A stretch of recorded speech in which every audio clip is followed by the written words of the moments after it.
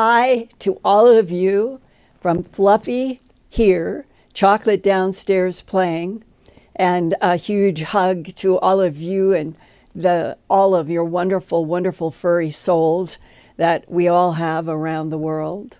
And that we have some good news. We broke through 222,000 subscribers this week. So thank you to everyone out there. If you haven't subscribed, it doesn't cost you anything, but it helps Earthfiles at YouTube. So I appreciate your clicking on the red button in the lower right of your screen if you haven't subscribed. And in spite of worries that it still might be delayed, early this morning at 1:47 a.m. Eastern Time, the huge 322-foot tall space launch system known as the Artemis 1 moon rocket finally launched. NASA's new moon rocket lifted off from Kennedy Space Center in Cape Canaveral, Florida, for its first unmanned test flight to the moon. And here we go. 10. Hydrogen burn-off igniters initiated. 7, 6, 5. 4-stage engine start. 3, 2, 1. Boosters in ignition. And liftoff of Artemis 1. We rise together back to the moon and beyond.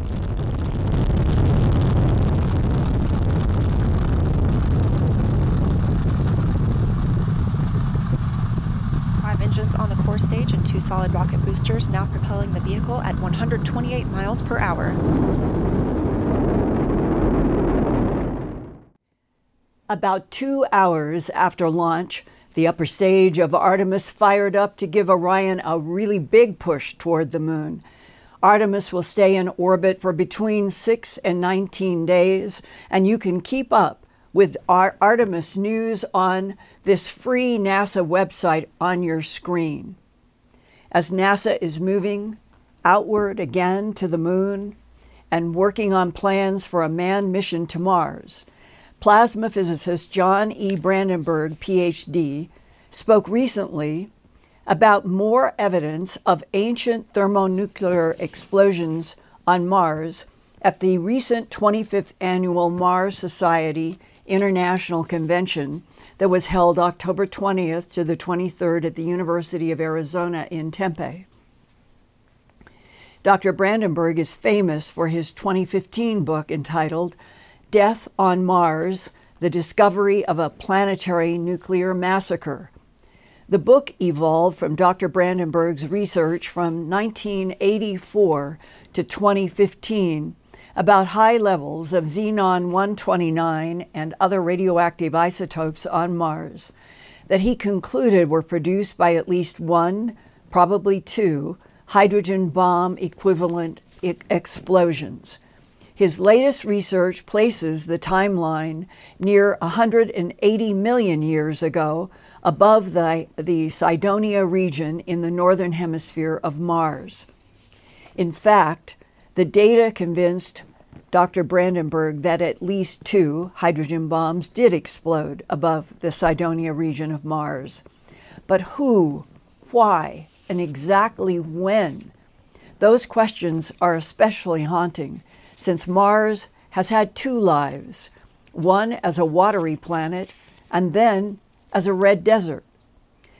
This illustration by NASA is based on scientific evidence that 3.7 billion years ago, Mars had more water shown here in blue than the Arctic Ocean on Earth does today. So what changed Mars so dramatically? Some data suggests a large asteroid might have hit Mars hard and caused its large oceans to eventually dry up into red dust. But that does not explain what happened on Mars 180 million years ago. What caused thermonuclear radiation on Mars, in which some xenon-129 levels were 2.5 times higher than Earth's after 3 atomic bombs at the end of World War II? I asked Dr. Brandenburg, now working as a consultant at Kepler Aerospace, LLC in Midland, Texas, to update newer information about nitrogen-15 and argon-40 appearing on Mars with xenon-129 at the same time estimated to be 180 million years ago in rock samples. Dr. Brandenburg titled his latest Mars Society paper, quote, "Evidence of large R process events on Mars in the past," close quote. R process events combine nuclear fusion and fission processes and feature intense high-energy neutron bombardment of heavy elements. Physicists know only two types of R process events. One, when a star blows up in a supernova, or the second, a thermonuclear explosion like the atomic bombs of 1945 and later hydrogen bomb tests. Dr. Brandenburg says that the nuclear isotopes in the Martian atmosphere are similar to hydrogen bomb tests on Earth. This is the Castle Bravo hydrogen bomb test conducted at Bikini Atoll in the Marshall Islands on March 1, 1954. The explosion yielded 15 megatons, more than 2.5 times what scientists had expected, making it the largest bomb ever exploded by the United States. Dr. Brandenburg hypothesizes that there were two atmospheric nuclear explosions upwind from two places in the Martian northern hemisphere's Cydonia Mensa and Galaxious Chaos, where excess xenon-129 is found and krypton-80 is also found in some rocks. In both of those Martian sites, trinitite that looks like green glass has been found at both locations. Trinitite is associated with the melting of sand at nuclear bomb sites. For example, green crystal trinitite like this was found at Ground Zero after the New Mexico White Sands 1945 atomic bomb test. Trinitite forms after sand is scooped up into the atomic fireball, liquefies in the intense heat, and then falls back onto the hot sand where it forms into green, glassy chunks of melted sand. Dr. Brandenburg says trinitite glass has been found from an orbiter above the Martian Cydonia region. And back in 1979 in Antarctica on Earth, this meteorite was found that appears to have come from Mars, where two different lava flows crossed over each other, leaving a rock sandwich that was labeled by scientists EETA 79001. The left side of 79001 showed little neutron irradiation, but the right side, which was cut up in smaller pieces to investigate, had been exposed to intense neutron bombardment that included trapped gas bubbles of xenon-129, argon-40, and krypton-80. Analyzing both sides of the rock, Dr. Brandenburg concluded that the strong neutron irradiation event on the right side of the meteorite occurred around 180 million years ago on Mars. This Mars versus Earth xenon-129 graph shows the high Mars red spike measurement of xenon-129 compared to Earth's lower blue spike of xenon-129 after America's atomic bomb test and 2 atomic bomb detonations in Japan that ended World War II. And yet, the Mars red xenon-129 peak is 2.5 times greater than the Earth blue xenon-129 peak after World War II, and decades of testing and producing plutonium with fast neutrons.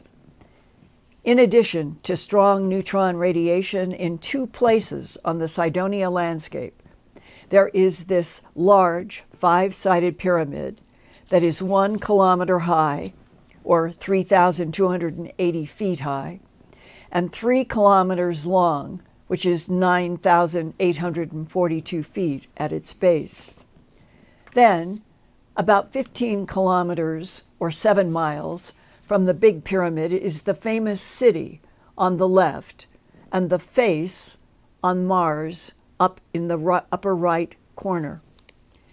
Here is an enlarged photo that scientist Mark Carlotto from the Analytical Sciences Corporation north of Boston produced from the original Viking data.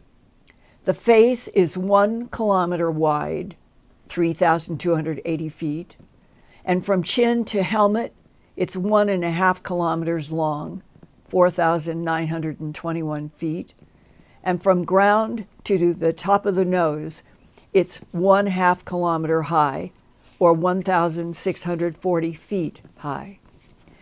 Other evidences beyond the xenon 129 spike in the Martian atmosphere include the discovery of a krypton 80 abundance in young Mars meteorites that show an intense neutron flux in the northern hemisphere. There's also a high abundance of argon 40 that must be the result of neutron capture during an R process event that took place on Mars about 180 million years ago that Dr. Brandenburg asks, why did Mars die? The evidence is now quite compelling. Mars suffered a nuclear holocaust. The cause of this was unknown, but apparently 2 explosions of massive energy. We're talking billions of megatons, and they detonated kilometers above the surface, so they didn't cause craters. At Hiroshima and Nagasaki, there are no craters. There never were, because they detonated the weapons in midair to maximize the shock waves striking the ground. So the 2 really new important things that we have found is, even though I couldn't find in published data in the open literature the results of sampling air after a hydrogen bomb test that would show the xenon 129 spike, I couldn't find that. That's never been declassified. But I have shown this to several nuclear weapons experts since that time, and they have agreed it looks like enormous hydrogen bombs went off on Mars based on the isotopic evidence. But what I have found now is simulations of supernova. It's called R process, meaning rapid bombardment of high-energy neutrons of heavy elements like thorium and uranium and things like that occurs in a hydrogen bomb, but it also occurs in the core of a supernova. What I've found is in the literature, simulations of supernova show clearly the xenon 129 spike that we see on Mars. So I now have scientific literature to back up my assertion that there were enormous R process events on Mars in the past based on the xenon 129. And also there's more evidence that Mars' surface and atmosphere were bombarded heavily by neutrons. The second new piece of data involves the nitrogen and argon in the Martian atmosphere. The most abundant gas in Mars' atmosphere is carbon dioxide. The second most abundant is nitrogen. It's about 2.5%. And then argon is another gas that's also present in the Earth's atmosphere, but on Mars it's almost the same. It's about 2% of the atmosphere. But argon is what's called a noble gas or inert gas. Now, one of the isotopes of argon is argon 40, and in Mars' atmosphere, it is super abundant compared to Earth. What happened is apparently Mars' surface was heavily bombarded with neutrons when this same process occurred that created all the xenon 129, as you would expect if there was a nuclear explosion. This is new data that you've presented, that now you have evidence that the argon 40 and the xenon 129 arrived at the same time on Mars. Yes, at the same time, the argon 40, and there's a stable isotope of nitrogen that's formed when you set off a nuclear weapon in the atmosphere like Earth. the neutrons that come out combine with the nitrogen in the air, and they release very deadly gamma rays. When a nuclear weapon goes off over a city, not only does the neutrons from the gamma rays from the original explosion kill people, but the very air around them absorbs the neutrons from the bomb and then radiates gamma rays because of the nitrogen-14 absorbing a neutron and then turning into nitrogen-15 and emitting a gamma ray in the process. Gamma rays very deadly, so that the very air around human beings becomes a source of radiation due to the neutrons in the nitrogen. So that apparently also happened on Mars because there's much more nitrogen-15 in proportion to nitrogen-14 on Mars than there is in the Earth's atmosphere. We also have new evidence from the dominant gases in the Martian atmosphere. Two of the dominant gases are nitrogen and argon. The distributions of isotopes in them show that they were produced by a massive bombardment of neutrons by the Martian surface and the Martian atmosphere itself. This is very new data. As I understand, it was that they emerged in Mars at exactly the same time, 180 million years ago. Right. The dating of the massive explosions is apparently 180 million years ago. We know that because there is a Mars meteorite called EETA 79001 that shows it's a lava sandwich. It's two lava flows that actually occurred at almost the same time. One of them shows very high bombardment by neutrons. The other part of it shows much less. What it means is the neutrons were very active when one lava flow was still moving and the other one was frozen, hardened, and there was less neutrons when it hardened. So this puts an approximate date of the event at 180 million years ago. When I discovered this possibility and the data that supported it, I did not report it to NASA. I reported it to the Defense Intelligence Agency, the Pentagon, CIA, basically, and they sent over somebody to listen to my presentation. He took very careful notes, and he looked very serious. He asked a lot of very good questions, and then he said, "We'll get back to you." I waited for about 6 weeks, and then they sent back a message through channels that said, "Publish." So they wanted this to come out. And the they would have been? People from the Pentagon. Who have you talked to in intelligence about the implications of what kind of war between which extraterrestrials would have been fought in this solar system over Mars and possibly Earth? People I used to work with when I had a very high security clearance, working with the various intelligence agencies. I was working on scientific intelligence called MASINT. So I was working there in 2001, from 1999 to 2001 till shortly after 9/11. And it had become clear what the likely scenario was. It appears that there was a culture on Mars that was humanoid. It looks like early Kingdom Egypt or the Mayans. Mm-hmm. And then the scenario which seems to fit what we have found best is that some other alien group came and decided to destroy this culture on Mars and the entire Mars biosphere with it, so it could never recover. There were a lot of pictures taken by Viking of Cydonia which were never released to the public. Because it looks exactly like a face. Yes, and the pyramid looks exactly like a pyramid. Right. So you get a pyramid and a face right next to each other. It doesn't take a rocket scientist to figure out what that implies. Right, and the connection between a humanoid face and a large pyramid on Mars, knowing that we have in our Mesopotamian region of the Earth large Yes. pyramids and sphinxes, then who would have been warring on Earth and on Mars that would have ended up with 2 hydrogen bombs exploding over Cydonia, where the Big Pyramid and the face on Mars were. It implies that this bombing was to try to destroy whoever built those. Yes, that is what I think is the most likely scenario based on the evidences I have found. And since the invaluable work of Zecharia Sitchin in the 20th century, ranging from the 12th Planet to the Lost Book of Enki, he helped all of us who wanted to know who the Anunnaki were and why they allegedly fought each other so violently that even nuclear weapons were used.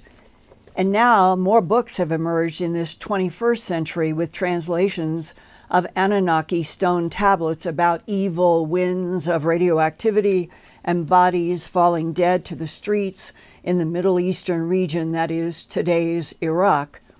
One of the books from 2016 that I have found so valuable is this one, Wars of the Anunnaki, Nuclear Self-Destruction in Ancient Sumer by Chris H. Hardy, Ph.D.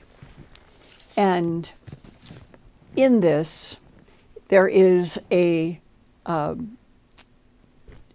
opening subtitle, and the quote is, "The Abominable War of the Enlilites," meaning Enlil versus Enki, and there were those behind Enlil, against Marduk, and that they were using nuclear weapons.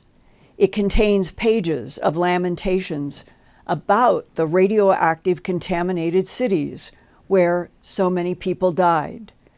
And there are a few brief translations that I thought I would share and that you would think as you hear this, not just Earth in Iraq, but Mars, because the Anunnaki talked about Mars.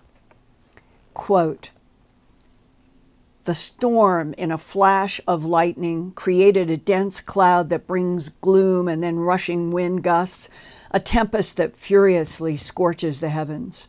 The storm crushed the land, wiped out everything, none could escape it, causing cities to be desolated, houses to become desolate, that Sumer's oxen no longer stand in their stalls, the sheep no longer roam in the sheepfolds, that its rivers flow with water that is bitter, that its cultivated fields grow weeds, that its steppes grow withering plants.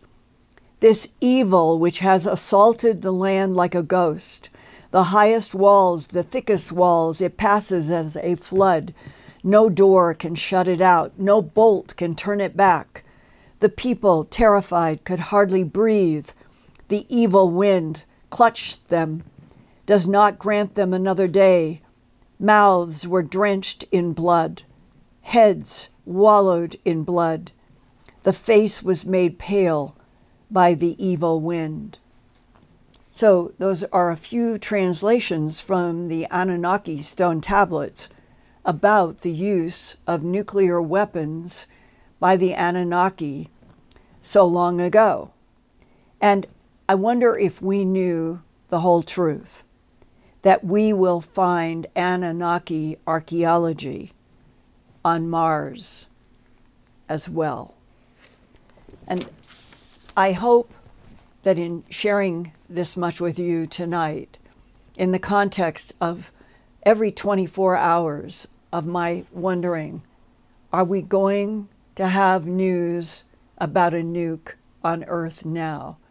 And look at what we have just been through with wondering what's going to happen about the missile that came down, or the weapon came down on the Polish border. And hopefully that is resolving itself. That we are in an age where reading about the Anunnaki and all of their violence, and then realizing that there are scientists like Dr. John Brandenburg who have been studying and comparing what was in the air on the Earth after the bombs were dropped in World War II versus what they were seeing from Viking 76 onward, when they have been able to measure what is in the radioactive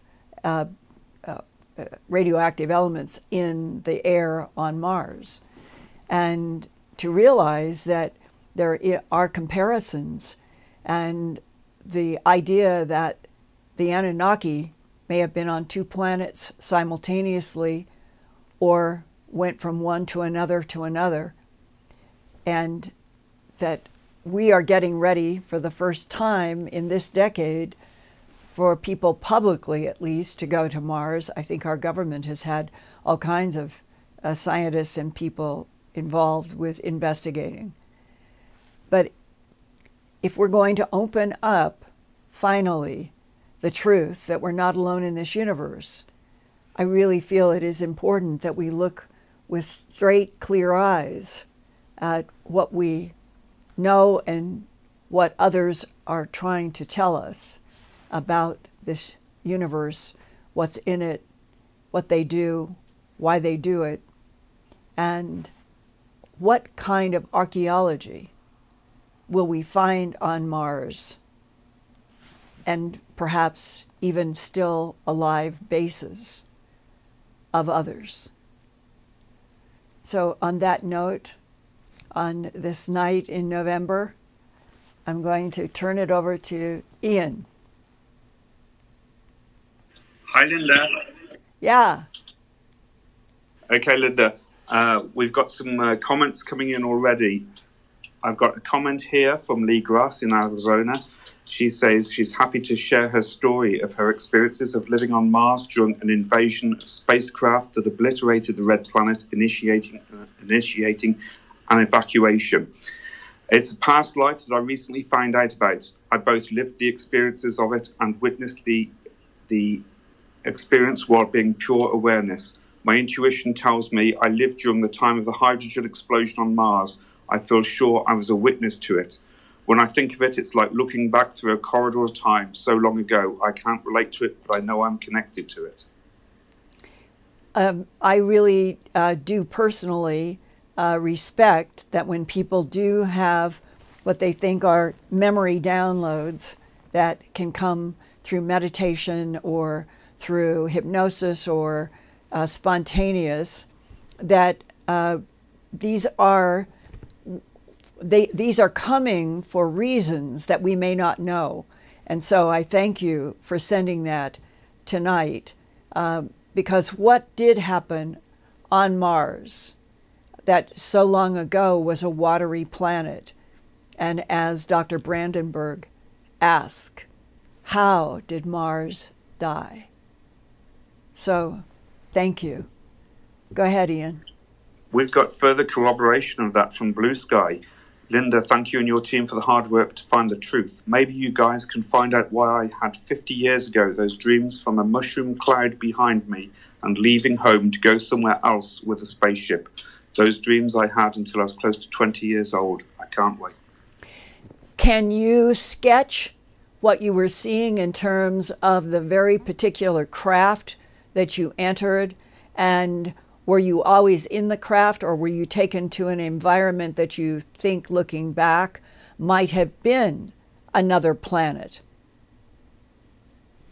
Those are sort of standard questions that I would want with almost any report like that. Right, and they can send any sketches or pictures that they've got that they can produce to Earthfiles at earthfiles.com. We'd be pleased to look at them. Right. Yeah, and other people are commenting on this as well.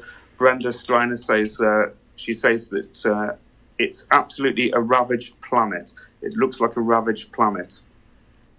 But I think what we don't know about is all of the underground. There is so much of history on the Earth, in the moon, on the ground, Ganymede and beyond, where there are huge underground facilities. And that is something that I think is another step that eventually humanity will be introduced to that. But right now we keep thinking of surface because we live on the surface of the Earth.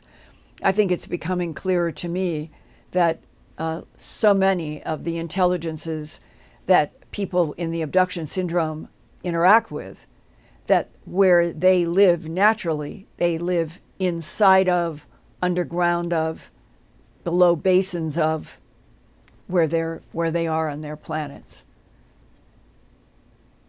Pamela Jean says, in a paranormal glimpse that she had, a tall being and her were on Mars. He showed me a canal filled with flowing water. She also talks about hydraulics and seeing vehicles on a rail. I wonder if anybody has had any dreams or an abduction in which they feel like that they are on Mars and they are actually seeing the Anunnaki type, the big nose, the ropey headdress.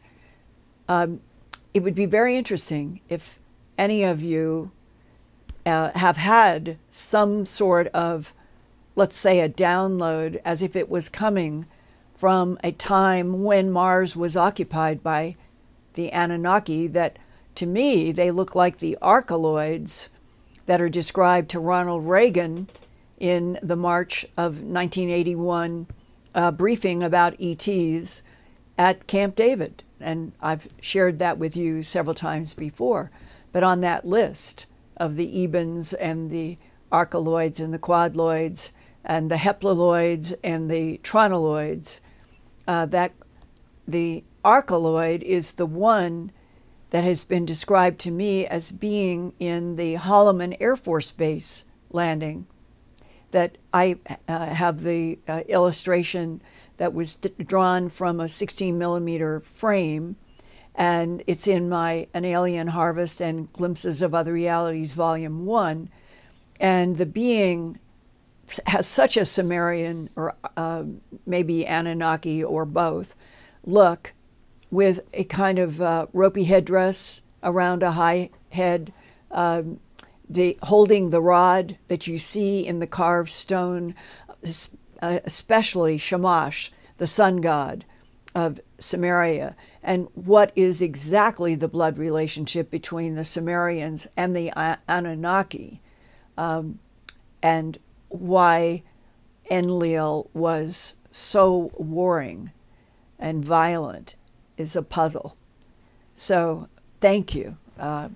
There's much to explore, not only about our current lives, but if the soul recycles, then reincarnation eventually, let's hope, would be something more like, I remember that life on Mars. Go ahead. Yes, Linda, Cristina Ledesma Jimenez says, is there still life on Mars, possibly underground, there now in the present day? Yes, I think so. I really, really do.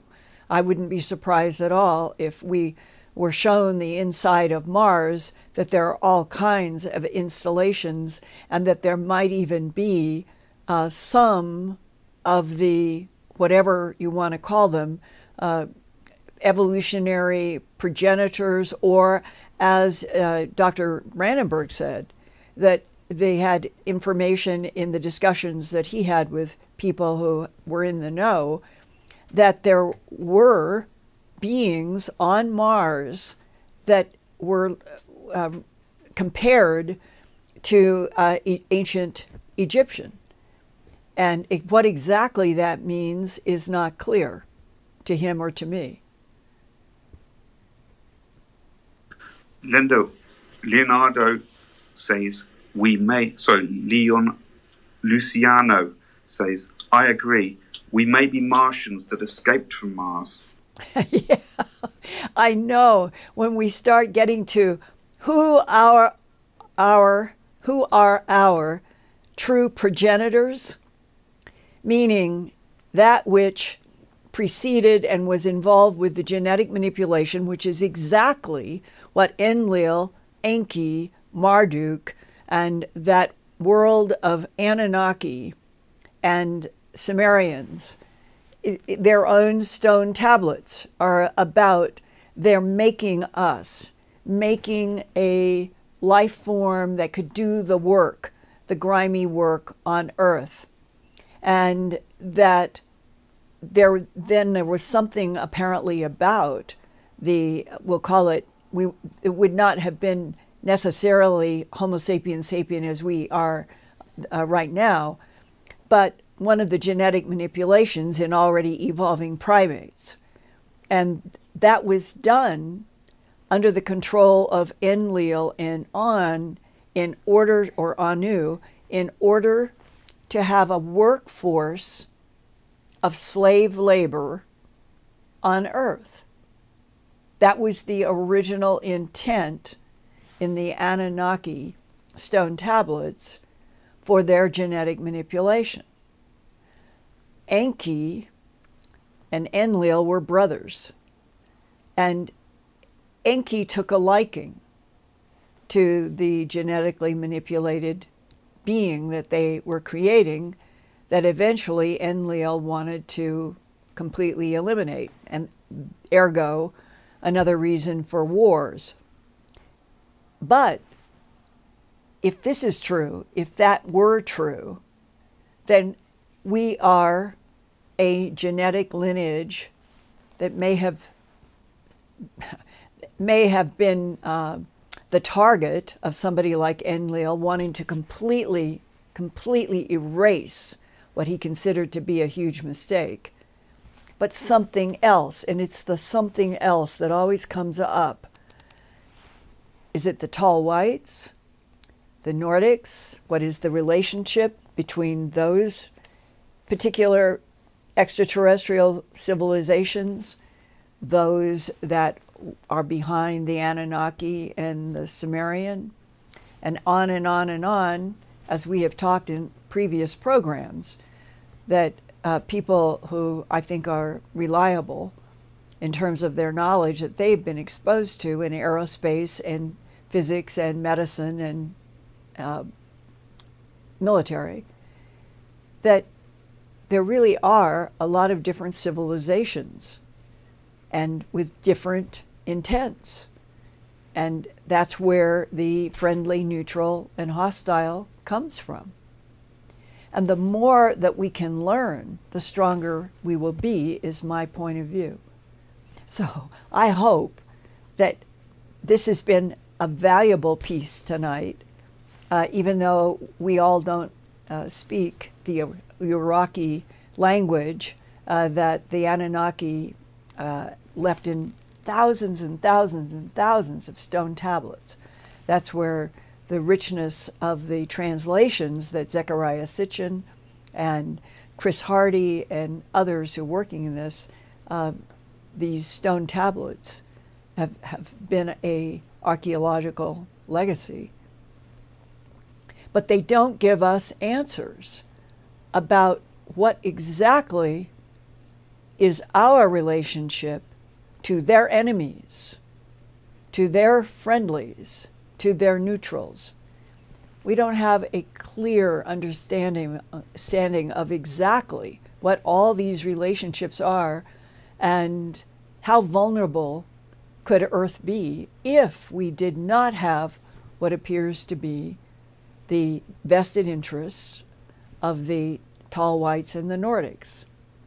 So it's as if all of this whole issue about what's on Mars in relationship to Anunnaki in the past is being asked in the present, but we don't have anybody filling in even identifiers because we still have not been told the truth that we're not alone in this universe. It's a strange way to evolve. Go ahead, Ian. You mentioned earlier just now about the Trantiloids. Mr. MH says, a question for Linda. Due to humankind being threatened by the Trantiloids, is it a far-fetched assumption that humans may be forced into an alliance of convenience with the reptilians as a result? I understand the geopolitical nature of the question. And I think that my answer is the title of conference papers I have presented called "A Hall of Mirrors with a Quicksand Floor." For a long time, I have felt that all of the content associated with the evolution of Earth into a variety of different humanoids was related to unknown, completely unknown agendas by other intelligences, and that the bell-shaped curve of those agendas has never been taught to us, the Cro-Magnon Homo sapiens sapien. And therefore, it is extremely hard to even guess at whether or not alliances with the tall whites and the Nordics would be something that they would want to keep because we serve some purpose for them.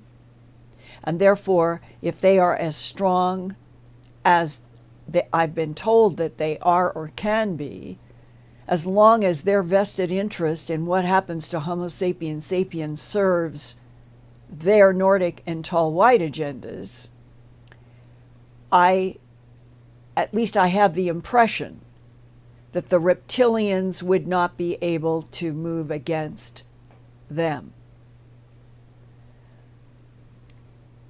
And when you start trying to analyze the complexities of multiple level chess games, which is what we're talking about, and beings that go back in time so much further than we do, I personally feel that the one thing that needs to happen more than anything else is that we need the whole truth to be told to the whole world of humans and let everybody begin to judge for themselves. And I know military people and the government people say, we can't do it, we can't do it. There would be too much psychological breakdown and conflict, and stock markets will fall and religions will crumble, and all of those reasons that are given for not telling the truth continue on this planet Earth. They continue for us humans a classified reality. And that is crazy. So on the sheer bottom line, that we are never going to be an evolving species into the light and the strength of the light if we can't get past this irrational period on Earth where reality is classified now, and it has been classified for centuries. This is crazy. If we could know all of it, what is the whole huge big enchilada, good, bad, and indifferent, one of the best results might be that we would begin to understand why there are pages like in the Nag Hammadi about the thought that dwells in the light, what David Bohm and Roger Penrose have talked about in terms of implicate orders and the wholeness that this one universe is in, and that we humans, we deserve as a consciousness with a soul, we deserve to know the whole big picture truth. So that's how, that's my personal perspective on any questions about political agenda, I guess you would say political games making, making deals. We deserve to know the whole truth, and then we can make up decisions for ourselves. Okay, Ian? Okay, Linda, let's do the super chats this evening in reverse order. Thank you very much, everybody, for your kind contributions. It really does help. Here we go. Judy Graham, Susie Fairfield, Jason Odu, Liz Gaspari, Christina Ledesma Jimenez, Steve Adamski, Caroline Boyce, 3OG, Terry D, Transgressive Chemist, Nathaniel Moskin, Sarah Underwood, and Moonbird. And Caroline Boyce says, thank you, Linda, Ian and team. Why is Dr. Brandenburg's information not widely known? NASA should be broadcasting this to the world. Yes, and it is part of the classifying of reality. John has been trying to understand this truth, this story, since he was working on his first MS and then a PhD in plasma physics. And he was, I believe it was UC Davis at this particular point. I've told this story before, but it's worth coming back around because it is the seed that has burned in John Brandenburg for decades, just like each of us, for one reason or another, that seem to be trying so hard in their lives to understand what the truth is. Dr. Brandenburg, not a full PhD then, was at the library, and the library was a classified library. You had to have a privileged right to get into this library in this particular wing at the university. So the people who were in there with serious work to do, and John was holding what he wanted to have printed, and behind him was a man, and John was looking at, he had gotten the Viking 76 when we went around Mars, Viking 1976. He had gotten some information about a xenon 129 measurement and some other things, and he had it in his notebook, and this is what he wanted to print. So what he is holding is what he wants to print, and he just turned to the man that he knew behind him was one of the advanced professors, and he showed this professor this information that he had from Mars, Viking, and the professor said, quote unquote, well, they nuked them. Those were the words.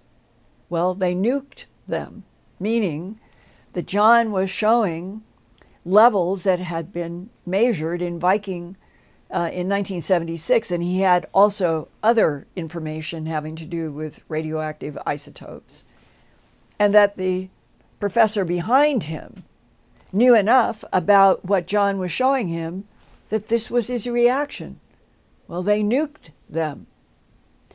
That was where it started for John Brandenburg, and he never let go. He wanted to find out what in the world could those words be true. And now in 2022, soon to be 2023, the whole question of radioactive isotopes that have certain combination signatures that relate to atomic bombs, hydrogen bombs, and so forth are well studied and well known, way beyond when John was a PhD student standing in line at a printing office. And it will be fascinating to learn if in April we are finally told the truth that at least one more planet has a biological signature beyond Earth. Of course, many do, but this is the way that it's been described, that the powers that be, they want to open it up in a nice, safe, distance-controlled way, while there is all of the discussion that it is this decade that the powers that be want someone to go to Mars publicly and publicly announce the establishment of some kind of a base, even though I understand that there are already underground bases that are being used and have been being used on Mars since at least 1972, but that they're going to go through the theater of us getting to Mars, and then will there finally be an honest effort to show the archaeology, to talk honestly about the civilizations that have been in this solar system over the many years going way back before Homo sapiens sapien even existed. That's the truth. And for us to continue to be denied about that, it doesn't make any sense, and it makes the Hall of Mirrors with a quicksand floor even more puzzling. Why does someone want to keep Homo sapiens sapien in the dark for so long? It's a really, really good question. And if any of you listening tonight who may have had abductions or been in the military or science, who have any insights about why we would still be being denied the truth, let me know. Go ahead, Ian. Well, here's a good comment that follows on from that, Linda. Virgo Queen is in the chat tonight and says, I was abducted for 8 hours in 2007 by a tall white. One of the many things he told me was that we came from Mars. The we is human, or the we is tall white, or? That's just what it said. One of the many things he told me was that we came from Mars. I assume we being humanity, the people that we are here on this planet now. Could she please sketch for me the tall white as she's describing? Because I get sketches, lots of sketches, where people say, this is the tall white you're talking about, but that's not the tall white I'm talking about. I have shown in so many of our programs exactly, it's almost like a photograph of a tall white as I understand it. 8 feet, very long, tall, thin. I'll get it out for next week so we can show it again. This is what a tall white, according to military people, scientists, this is what a tall white looks like. There are thin, 6 to 7 foot tall, large-headed beings that I understand are the progenitor original biological grays that are not all AI. I think some people confuse those, and they don't look anything alike. But I've heard people say to me, I was in front of a tall, thin gray that was about 7 feet tall, had whitish beige skin. Linda, is that a tall white? No, it's not. And so we need to continue to educate ourselves. And one of the things that I did in my book, Glimpses of Other Realities, Volume 1 and 2, is that I put a lot of colored illustrations and a few black and white, but mostly colored, that runs through Glimpses Volume 1 and Glimpses Volume 2. In fact, there's a huge taxonomy in Glimpses Volume 2 and 1 of all of the different drawings that had come to me when I did those books that had been evolving from the 70s through the 80s and the 90s into the 2000s, that when you start breaking down, when people are not, you're not weighing or weighting what it is that they are seeing, or you're not adding to anything. You're just asking for illustrations. That's all I do. And then you can get 100 illustrations with people with their letters of who they think and what they think that they are dealing with.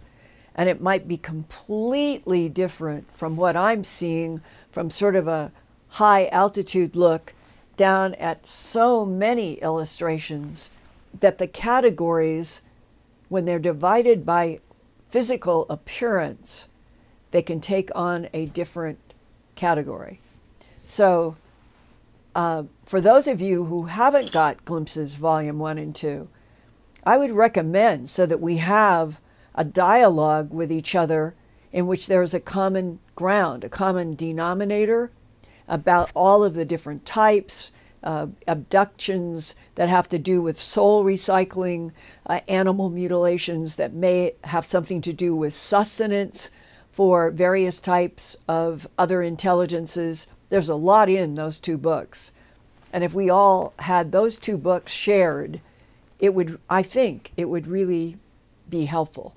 So on that note, Ian, if you will ask people who are having abductions or face-to-face or whatever they are, to please do illustrations and send me first, I think that would help a lot.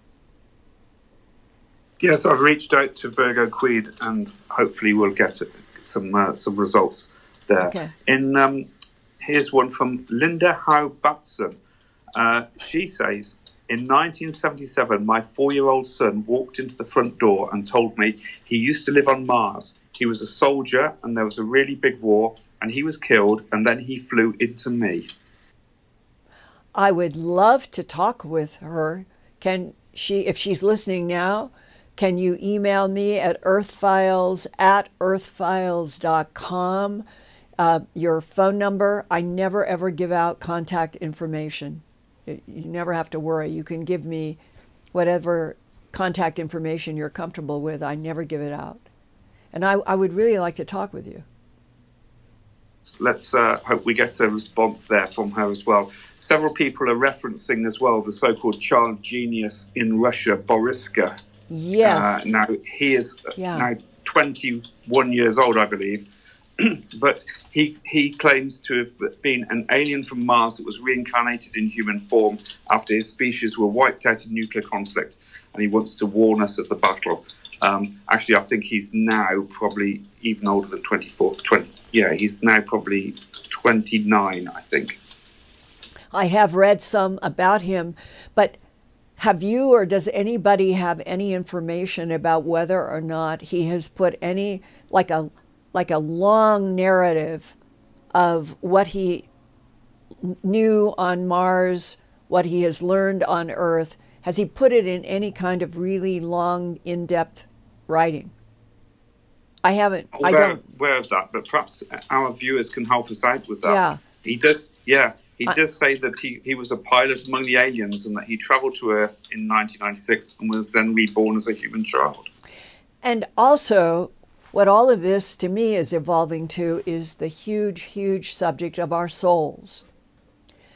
And the soul, there was something sent to me recently having to do with nuclear war and about some beings hating humans so much that they want to vaporize our souls, again reinforcing that there are beings and intelligences that know about human souls and that human souls are strong, and that it may be that some intelligences have recycling through souls, and it may be that other intelligences do not, that it is some other process.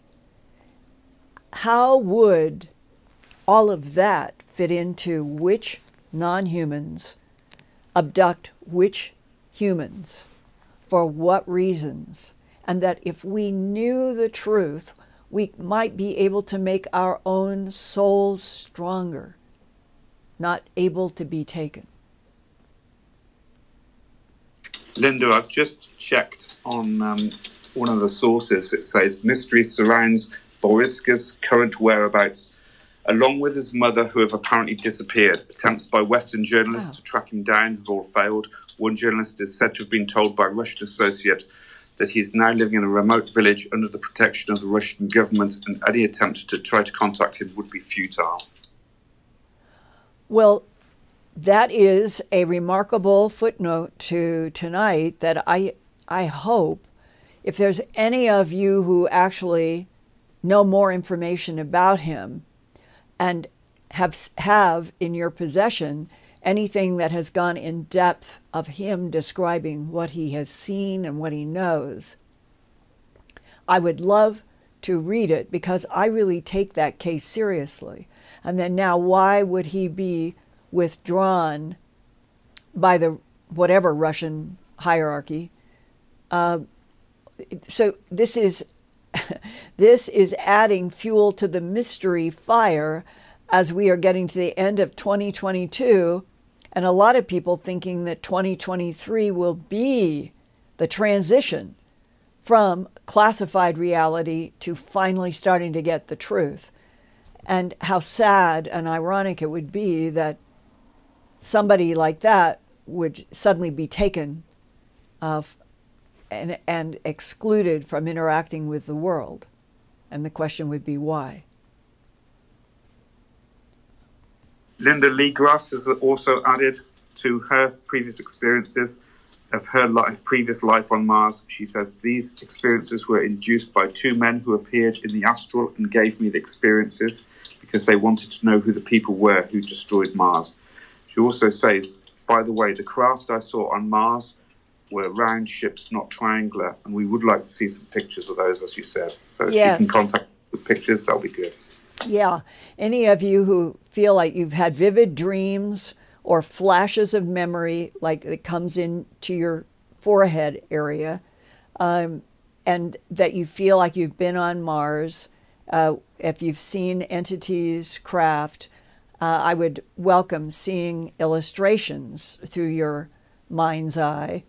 And I'm thinking of Lynn Buchanan did a remote viewing and ended up on Mars, and others who in the government's Project Stargate, that they have done remote viewing on Mars. One of the CIA, there's a document that I have that was released through the CIA of a remote viewing on Mars.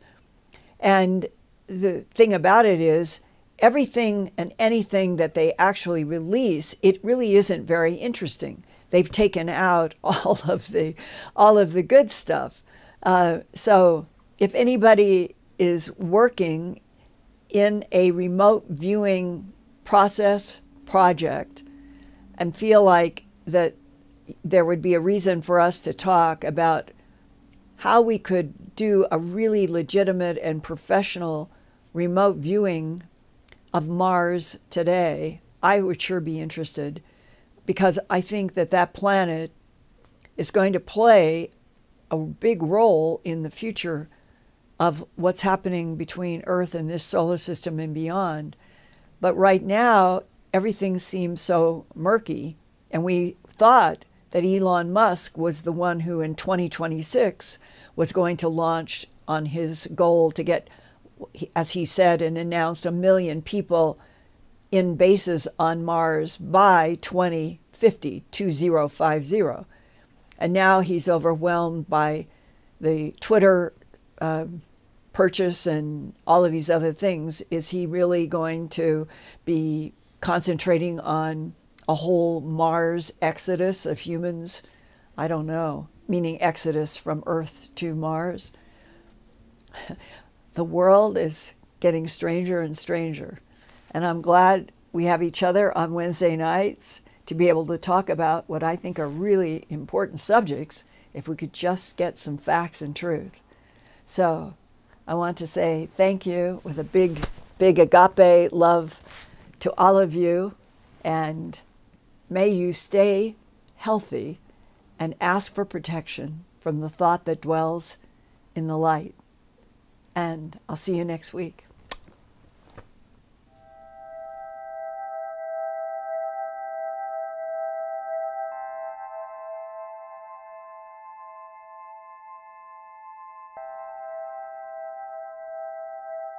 Turn on closed captions for YouTube videos by clicking the white CC button on the lower right. The default language for Linda's videos is English. If you would like to see the captions in another language, click on the white settings button next to the CC button. Select Subtitles CC, and then select Auto Translate.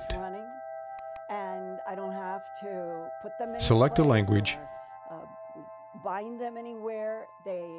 and the captions will now appear in that language.